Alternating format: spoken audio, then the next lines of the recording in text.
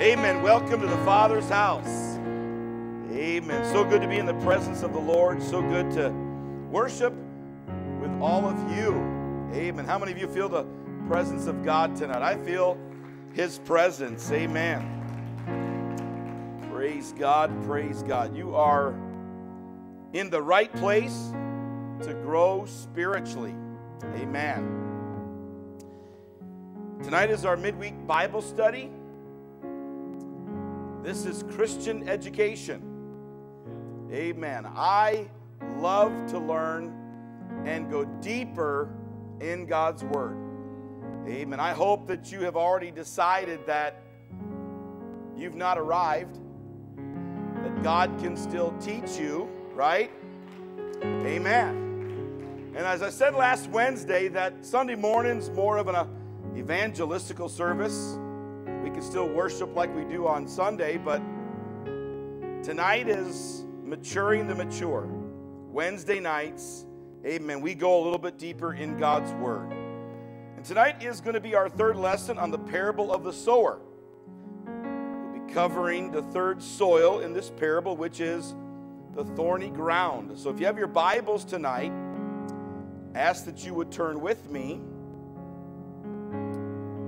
Matthew chapter 13. Matthew chapter 13. We will read all verses 1 through 9 tonight.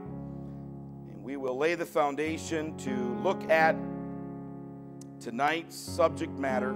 Matthew chapter 13 and verse 1. The same day went Jesus out of the house and sat by the seaside, and great multitudes were gathered together unto him, so that he went into a ship and sat, and the whole multitude stood on the shore.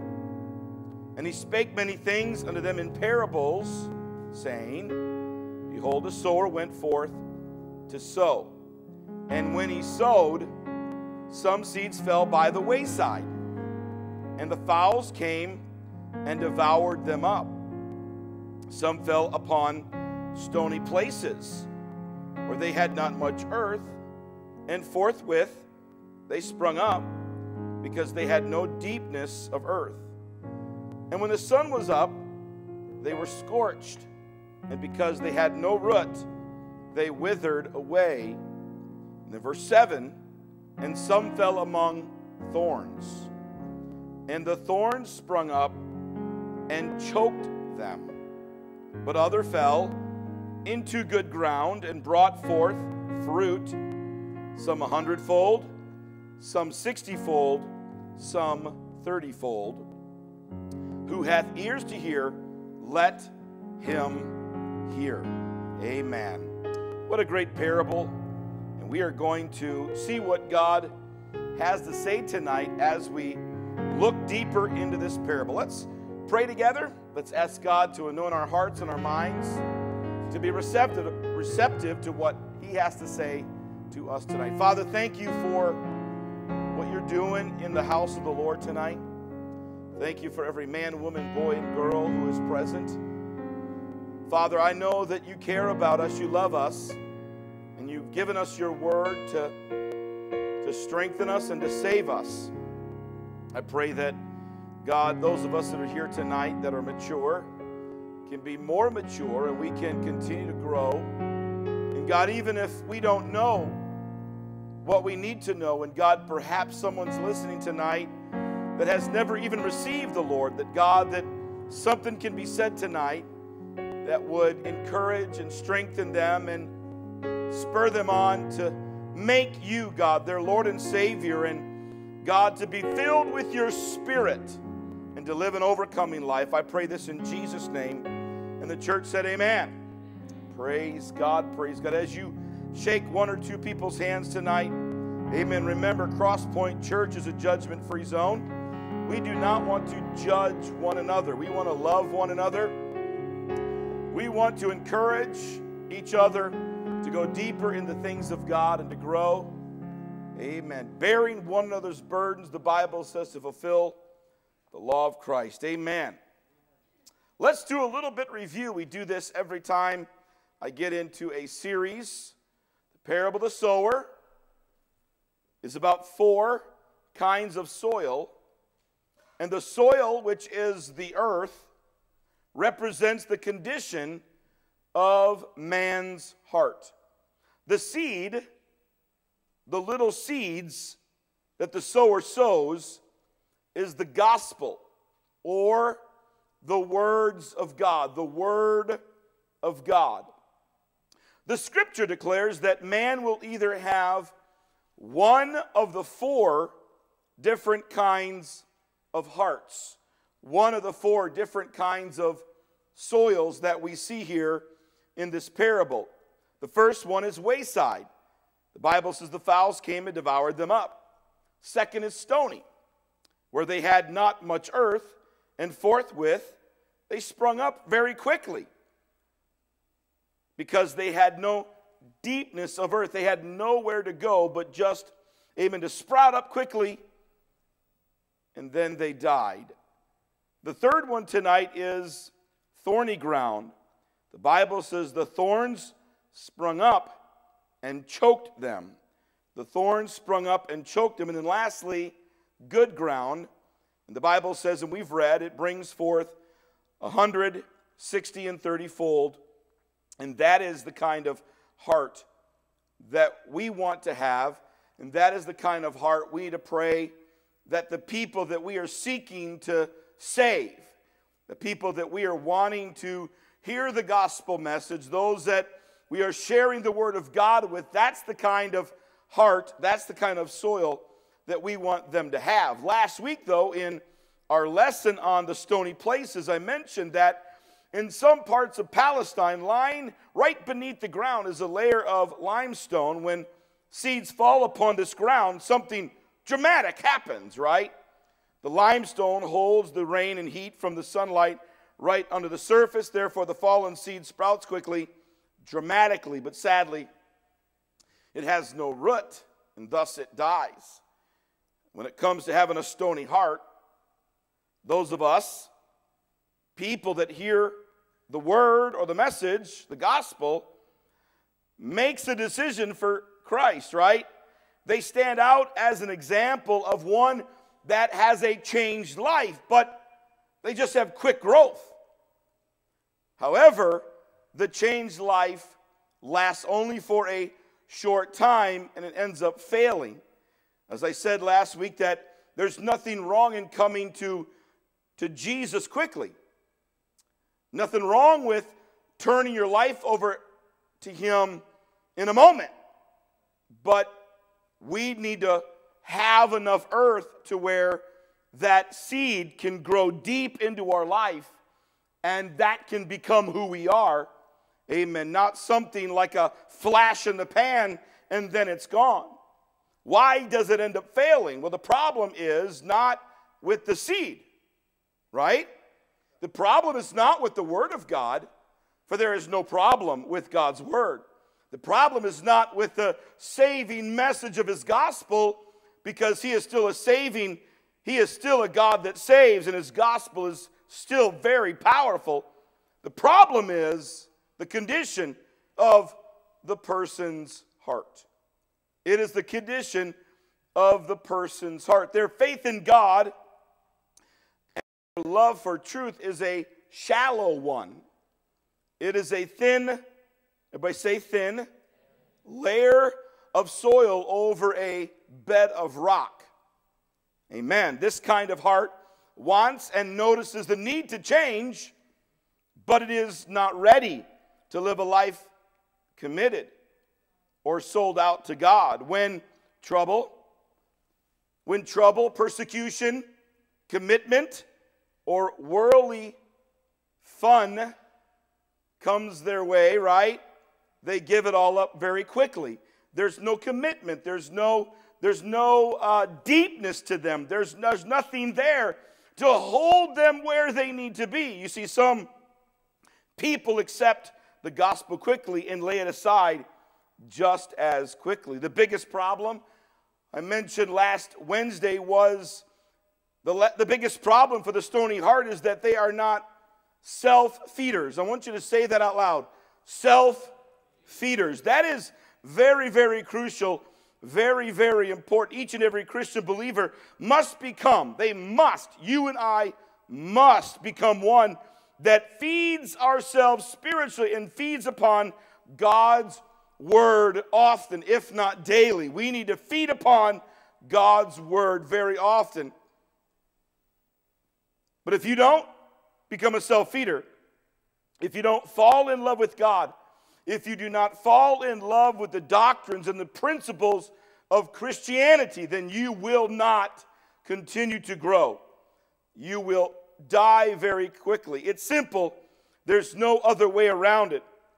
If you and I do not do what is important, if you and I do not fall in love, amen, with Christ and His Word, you and I will have little to zero spiritual strength to withstand the trials, the circumstances, the sins and the vices of the enemy, and whatever other pressures come our way in this life. If a new believer or even a long-time believer, those of us that have been living for God for some time, I look out and I see people that have been living for God for a few years. Then I see people that have been living for God for years upon years, maybe 20, 30, 40 years. Even you tonight, if you, the believer who's been serving God for a long time, if you do not become and stay a self-feeder, feeding on spiritual things, feeding on the Word of God, walking in the Spirit, you will slowly, yes, even your pastor, if he does not stay a self-feeder, if I do not commit to making God the highest priority in my life, I will slowly slip away and lose my desire. I will lose my motivation for doing what is right and for living holy. And it's so very important, church, that we are all self-feeders. Amen. That we fall in love with God's Word. You and I have a choice.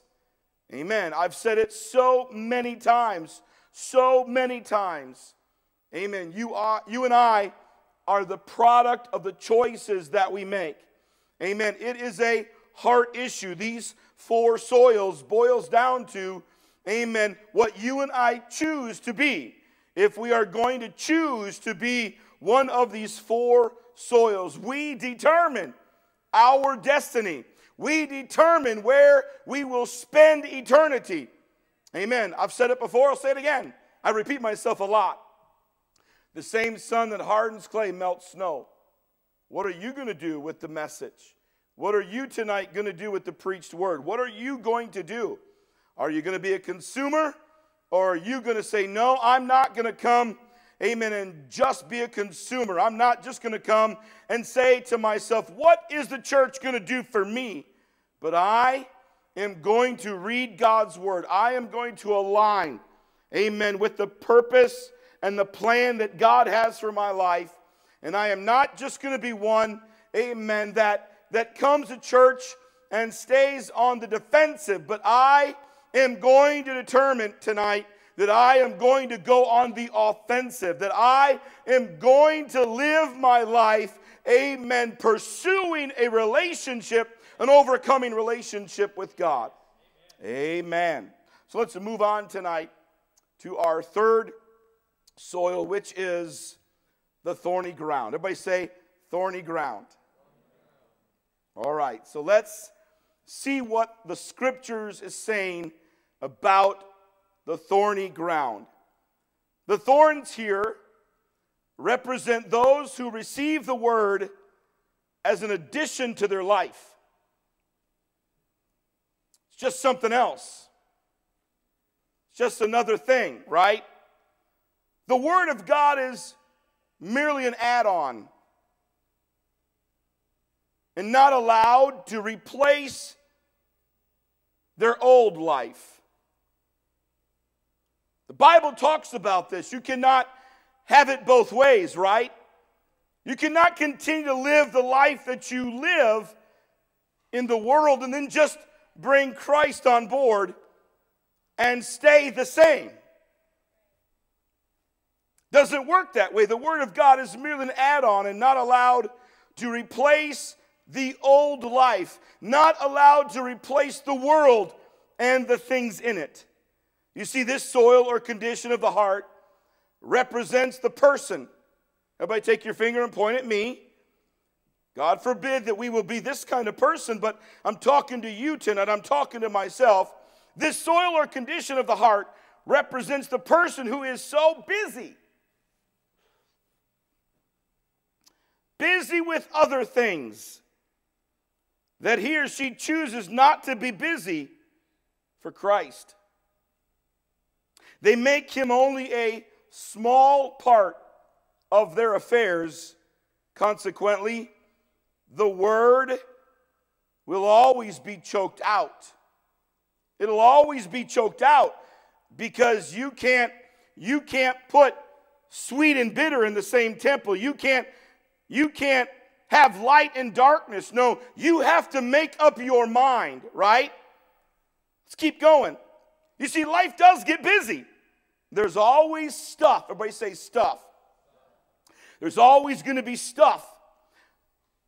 Everybody say some things. There's always going to be some things, something to do. But you see, here it is again. Here we are reminded again, it has nothing to do with the seed. The seed is perfect. God's word is perfect. It's perfect in every way. But you see, it's not the seed. It has everything to do with my heart. It is always a heart issue. You see, thorns grow up before we know it. I declare to the church tonight, beware of the thorns. Beware of the thorns. What are the thorns, Pastor? Jesus explains them as being the cares of the world. Jesus says they are the cares of the world. In Mark chapter 4, in verse 19, in Mark chapter 4, in verse 19, the scripture reads, "And the cares of this world, and the deceitfulness of riches, and the lust of other things entering in, choke the word, and it becometh unfruitful." I want to read this again. Mark 4:19. "And the cares of this world, and the deceitfulness of riches, and the lusts of other things entering into my life, entering into my heart, they choke the word, and it become unfruitful." It is extremely vital that we tonight, who are the church, and those of us who want to stay committed to God, those of us who want to stay committed to his word and grow and mature, understand this next statement that I am going to make. And here it is. We will never be without the cares of the world. Let that sink in. We will never be without the cares of this world. Period. As long as you and I are alive, we will always have to wrestle with and fight against the deceitfulness of riches, and we will fight against the cares of this world. We will always have to fight against other lusts that come up in our lives that try to choke out our relationship with God. There's not a person in here, amen, other than some of our little children that do not, you understand exactly what I'm talking about. Many of us in our past, many of us even in our Christian journey, know exactly what I'm talking about when it comes to the cares of this world. Amen. That is why Paul declares, amen, that we have to overcome the world, right? We cannot love this present world, that we have to die daily to this flesh. You and I have to mortify this body. I've said it before, our flesh never gets the Holy Ghost. Amen. Other lusts are going to rise up. Amen. Other lusts are going to rise up in our life. And if you and I are not careful, the thorns of this life, the thorns, amen, of this world will try to choke the very spiritual life out of every last one of us. There will be something from this wicked world that will prick or pick away at our devotion. It will pick away at our devotion. It'll pick away at our commitments to God. It'll pick away at our church attendance. It'll pick away, amen, at our focus when the preacher's preaching.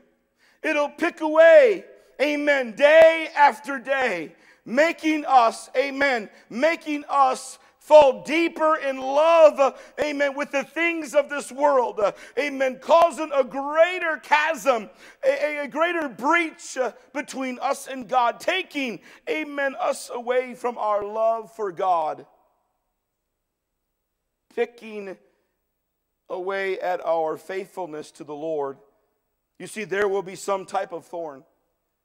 Church, let's just get it. Let's just own it. Let's just realize it. Let's just know it tonight, that there will be some type of thorn, some type of care of this world that will try to choke out our relationship with God and take us away from doing God's divine will in our life and try to render all of us unfruitful. It's the plan of the enemy. That is the plan of the devil. That's the plan, amen, from the beginning. Amen, so that you and I are not fruitful, that we are rendered useless, that we care more about our flesh, that we care more about our life, we care more about this world than we care about the things of God, amen, the church, and making heaven our home. Amen. You see, this is why they are called thorns. And this is why the scripture declares that there will be lusts of other things that will try to enter into our heart and deceive us. There are three principles. I won't spend a whole lot of time on this. Three principal forces that oppose the Christian. You've heard this. The three principal forces that oppose the Christian. It is the flesh, the world, and the devil. Those are the three opposing forces that you and I will fight every day. The flesh, the world, and the devil. These powerful forces combined together attempt to hinder the Christian from living a spiritual and victorious life. You see, the devil dominates the world. The devil dominates the world. And the world then caters to the desires of my flesh. Does that make sense? If you get that, I've mentioned all three. The devil dominates the world, and then the world caters to the desires of my flesh. 2 Corinthians chapter 4:4 says, in whom the God of this world, who is Satan, the God of this world, hath blinded the minds of them which believe not, lest the light of the glorious gospel of Christ, who is the image of God, should shine unto them. Satan is the god of this world, and his kingdom opposes the kingdom of God. All sins, as I've said before in lessons past, all sins can be found under three categories of evil: the lust of the flesh, the lust of the eyes, and the pride of life. These threefold evils are employed by Satan and must be destroyed in our lives if we are ever going to allow the works of the Spirit to operate in our lives.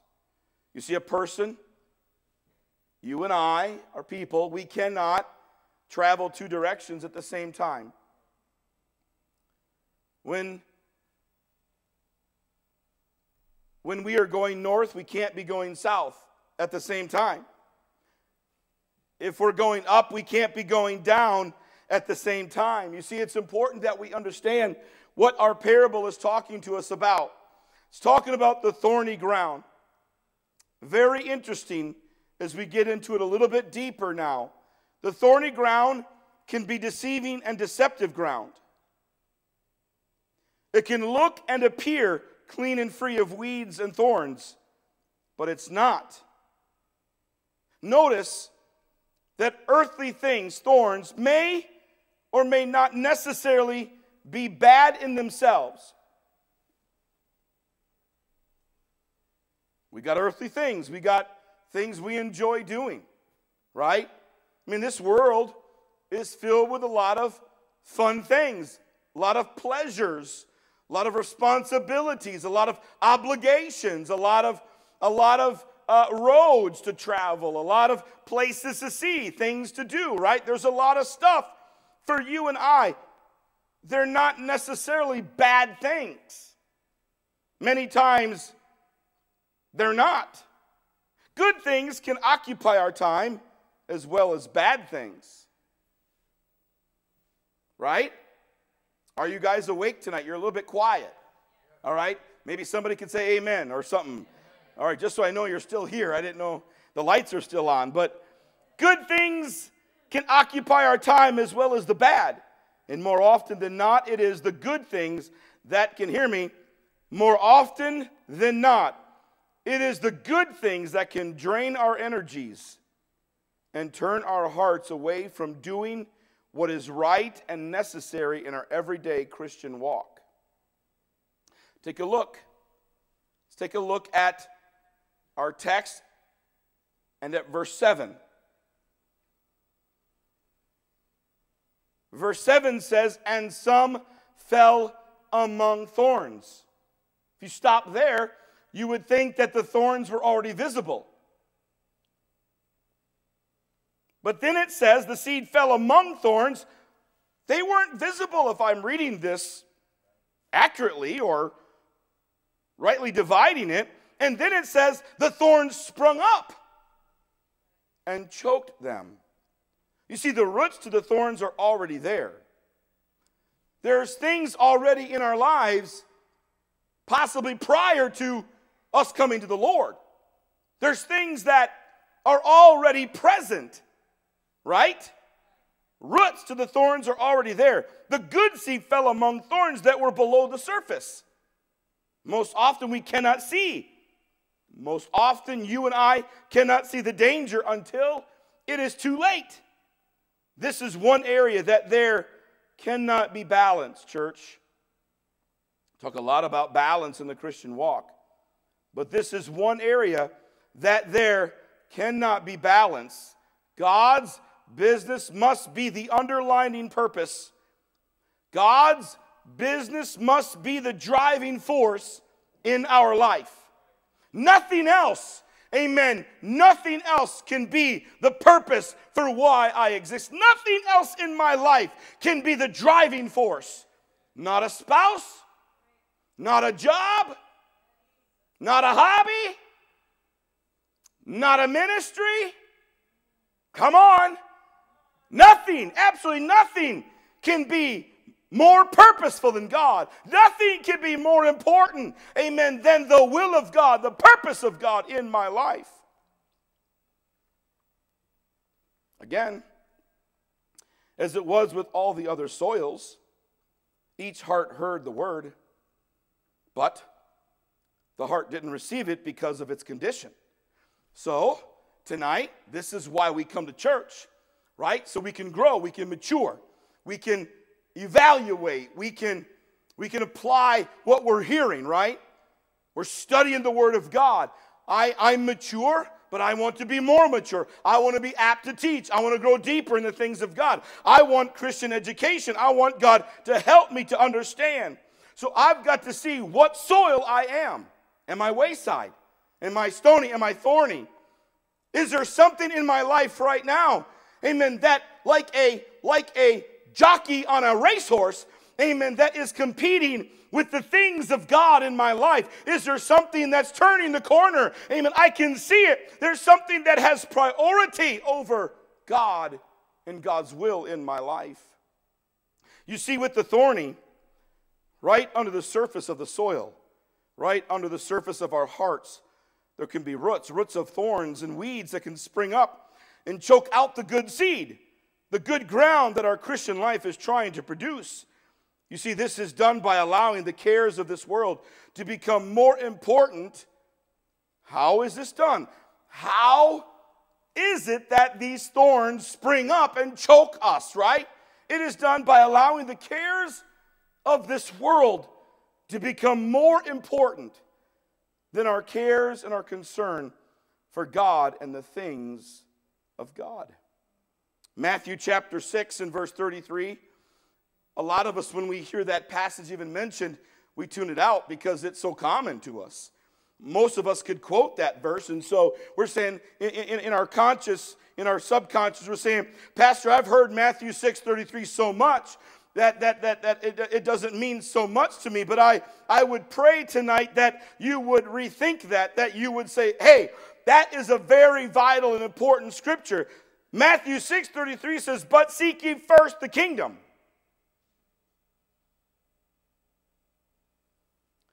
You and I will do that.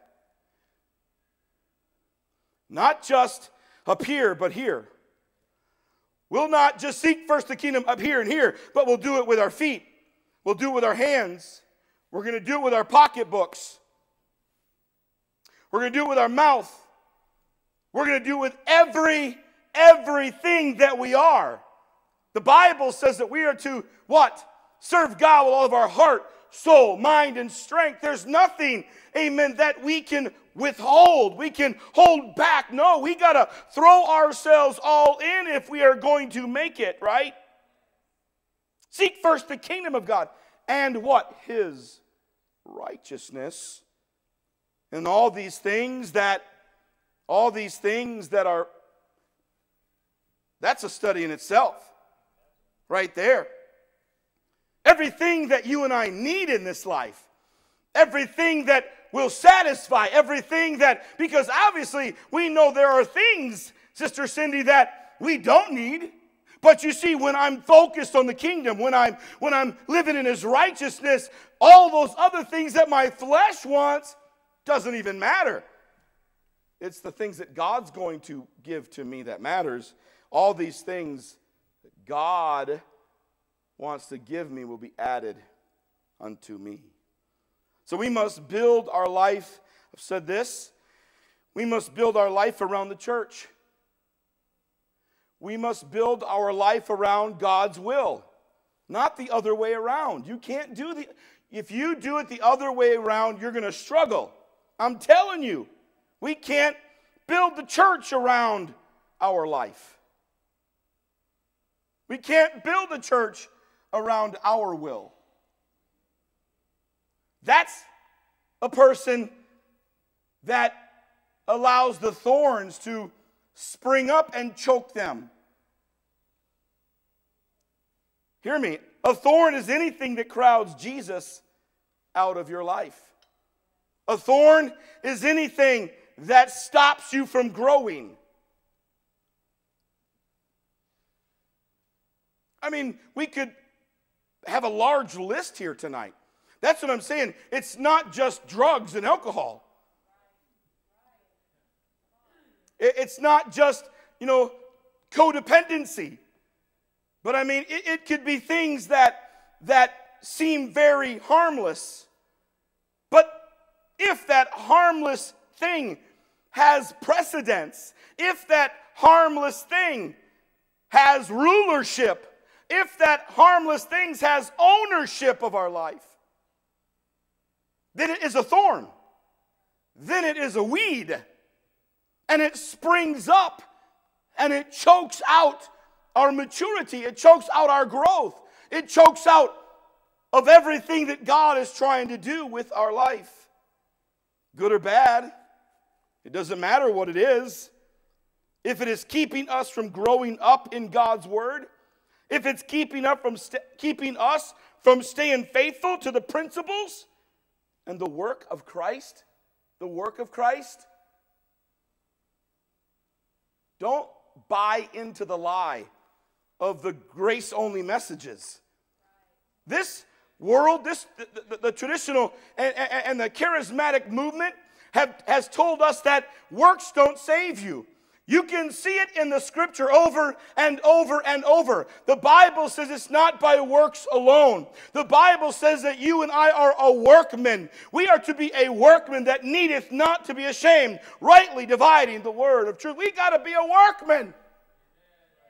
Don't buy into that lie. It's a lie from the devil that you don't have to do things. Now, you can't save yourself, but stop working for a month and go down to your employer and ask for your paycheck.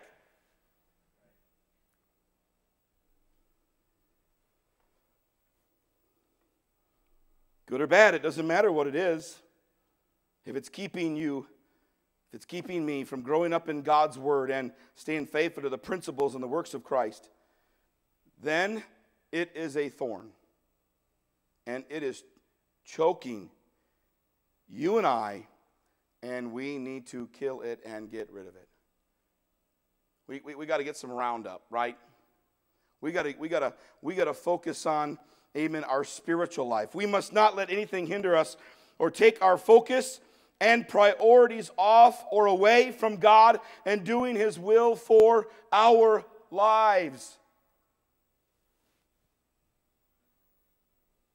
When our minds are not on God, when our minds are not on the things of God, they will be on the things of this world, which will cause you and I to be more carnal-minded and will cause us not to be spiritually minded. Matthew 6:24. Here's another scripture that's powerful. The Bible says that no man can serve two masters. This is not talking about, that he can only be married to one wife,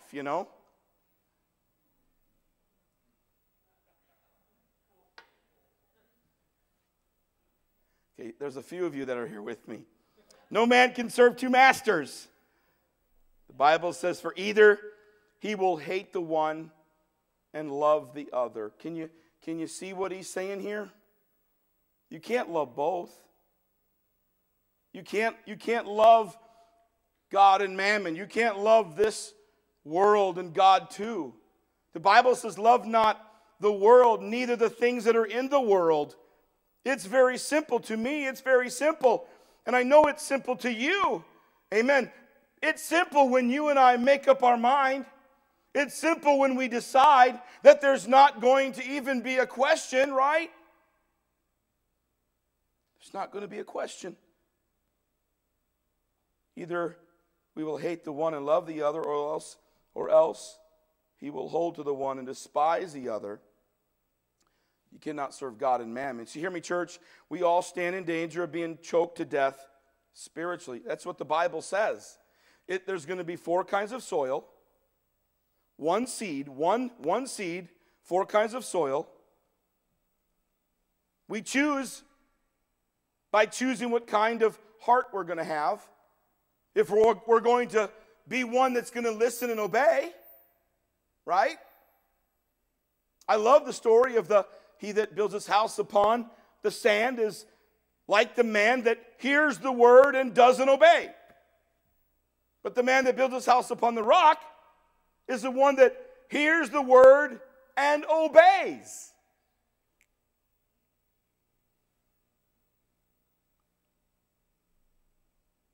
Very important. If you and I cannot decipher between what is good and profitable and fruitful and what is not, if we don't know how to decipher, our lives will be cumbered by this, and that until the good within us will be smothered out. We've got to have spiritual perception. And again, the Holy Ghost is so crucial and so important because the Bible said it's our teacher and guide. The Bible said it teaches us all things. It leads us and guides us. The Bible says that with the Holy Ghost, we can walk in the Spirit. And when we walk in the Spirit, we are the sons and the daughters of Christ. No matter how strong a person is, they cannot serve two masters. Doesn't matter how, it doesn't matter. If you got, huge biceps and, you can run a marathon. It doesn't matter how strong a person is. You cannot serve two masters. And not even the best of us, not even the best of us is able to produce a crop of wheat and a crop of thorns at the same time. Because the Bible says the thorns are going to choke out that which is spiritual. The scripture mentions one thing in particular, and I'm going to try to wrap this up very quickly. The scripture mentions one thing in particular here regarding a thorn. Now, it talks about other lusts, right?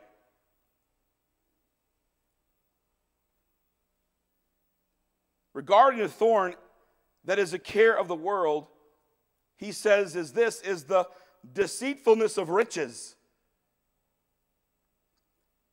Everybody say the deceitfulness of riches. How many like to have a lot of money? Some of you are not telling the truth. You're not telling the truth. You are fibbing. How many in here would like to have a lot of money? Everybody in here. Can I tell you that being rich is of God? Being rich is okay? Let me prove it scripturally here. Notice, it's not wealth itself that is worldly. It's a deceitfulness of riches. It's not wealth that is wrong. All throughout the Old Testament, God's people were blessed. They had more than many others. And I'm not preaching a prosperity doctrine here at all. I'm just trying to show you that it's not wealth itself that is worldly. It's not wealth itself that's thorny. But it's the deceit of wealth. Wealth can deceive us in several ways. I'll give you 4 ways that wealth can deceive you. Number 1, wealth tends to make a person what? Self-confident and self-dependent. Have you ever met those kind of people? They don't need God. They don't need church. It's not wealth itself that's bad. It's the deceit of wealth. And wealth does tend to make a person self-confident and self-dependent. Second, wealth tends to make us Americans. Let's just pick on Americans. Wealth tends to make us Americans overly comfortable, extravagant, and indulgent. It's the deceit of wealth. Thirdly, wealth tends to consume a person's mind. Have you ever seen those people that are they're constantly growing their portfolio? You may be growing a portfolio, but if it's not a thorn to you, then it's okay, right? It's the deceit of wealth. It's not wealth itself. I've said this many times. God doesn't care how much you have, just as long as what you have doesn't have a hold of you. You see, God's people can be blessed financially, and that those blessings financially, amen, do not have to be a thorn to you. They do not choke you out. Why? Because you know where your wealth comes from, and you know it is more blessed to give than to receive. Amen. You know that all that you have is God's anyway. You're a steward of what God has blessed you with. And then number 4, wealth tends to misinterpret the blessings of God. Yep, I've done this. This is all on, wow. I will be at the PAC this coming Friday night giving my dissertation on all of my abilities and how I become a billionaire, right? you misinterpret.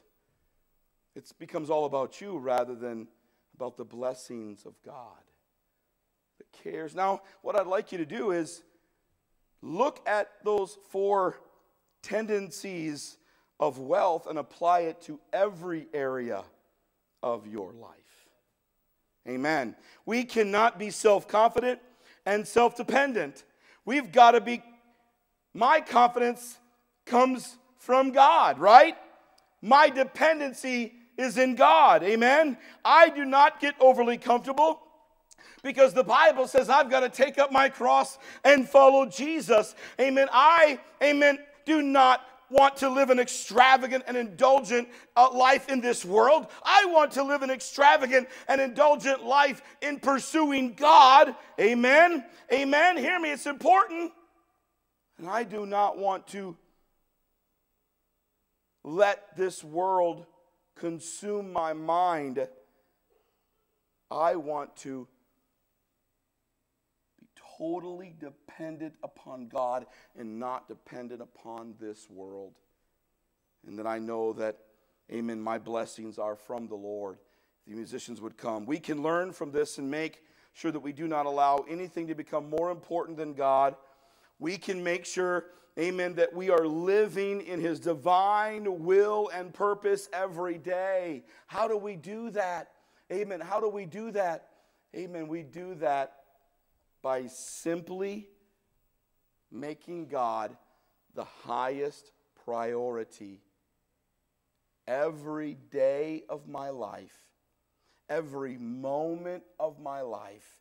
And that even means on a tiresome Wednesday night at church during Christian education, amen, I am not going to close off my mind. I'm not going to shut out, amen, my ears, but I am going to receive from the Word of God. And when I wake up tomorrow morning, I am going to know who I am in Christ Jesus. And I am not going to let any thorn or any weed choke the purpose of God in my life. I'm not going to let, amen, they may be there. Those things are there. We already learned that. They're there. They're present in my life. That's the whole point of my lesson tonight. That's the whole point of number 3, thorny ground, is that they're all present. The cares of the world will always be there. Will you stand with me? The cares of the world will always be in our life. The point is, the takeaway is, we cannot allow them to choke us out. The only way you do that is by staying strong in faith, stand strong in His Word,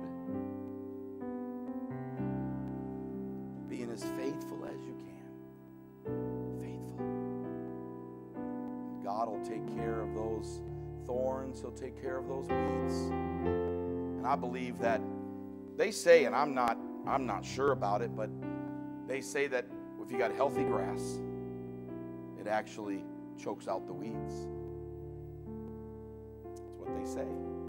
So let's be determined tonight that we are going to pursue God without any limit, right? Pursuing God without any limit at all. That I am going to give it my all in serving Him. And those thorns and those tares and those weeds will die simply because of my commitment and faithfulness to the Lord. I want you to ponder as we sing tonight in closing. Ponder this message. Apply it to your life. Grow and mature, amen, in God, and be all that you can be for Him as we sing.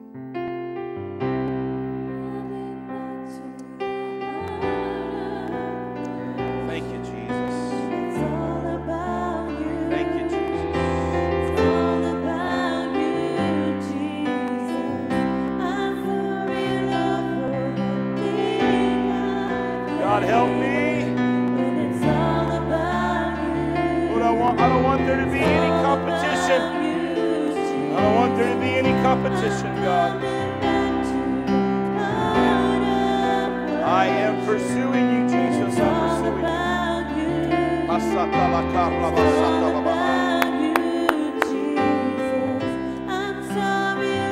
For the things I've made, it's all about you. It's all about you, Jesus. Heart of worship, it's all about you. It's all about you, Jesus. For the things I've made, it's all about you. Lord, I pray. God, when I wake up tomorrow morning, I decide what soil my heart is. You don't decide for me. The enemy does not decide for me. This world does not decide for me. I decide what kind of soil my heart will be. It's going to be good ground. Oh God, help me. Help me, God. Help me, God. Help me.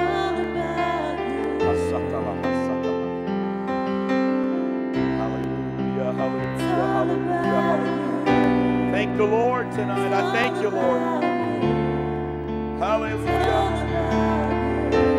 I'm going to buy the truth and sell it now.